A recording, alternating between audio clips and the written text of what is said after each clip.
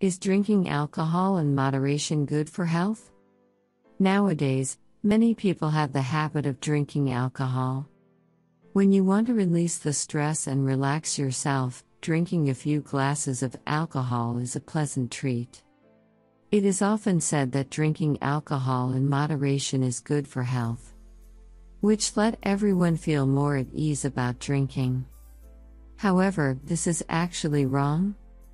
This words, from the very beginning, is that drinking red wine in moderation is good for preventing cardiovascular disease.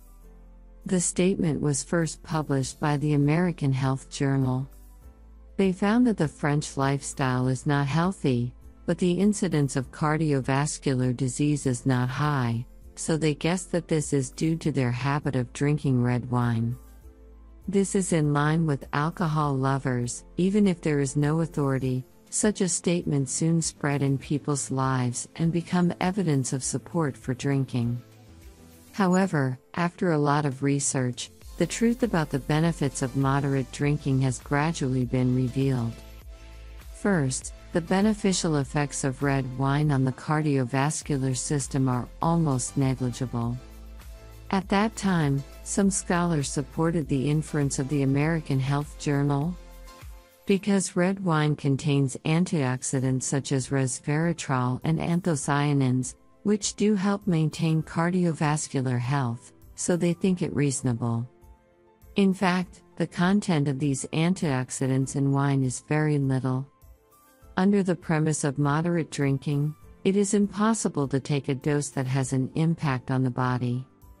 Secondly, the 2014 World Cancer Report pointed out that alcohol has long been clearly identified as a carcinogen. About 3.5% of cancers are caused by alcohol. Drinking alcohol is closely related to the occurrence of cancers including liver cancer, esophageal cancer, oral cancer, colorectal cancer, breast cancer, and throat cancer. In 2018, an international research reported that drinking is an important factor in inducing cancer.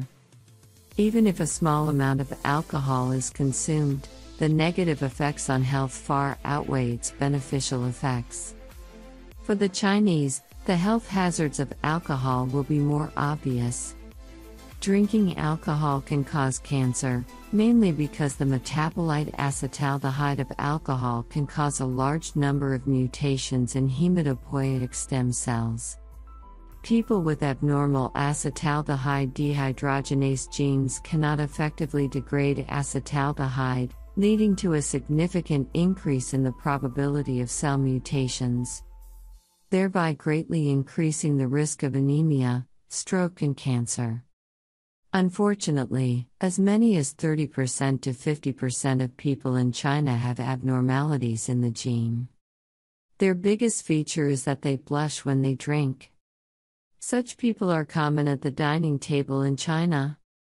Therefore, for health, it is best not to drink any alcohol at all. If you like this video, please subscribe our channel for more.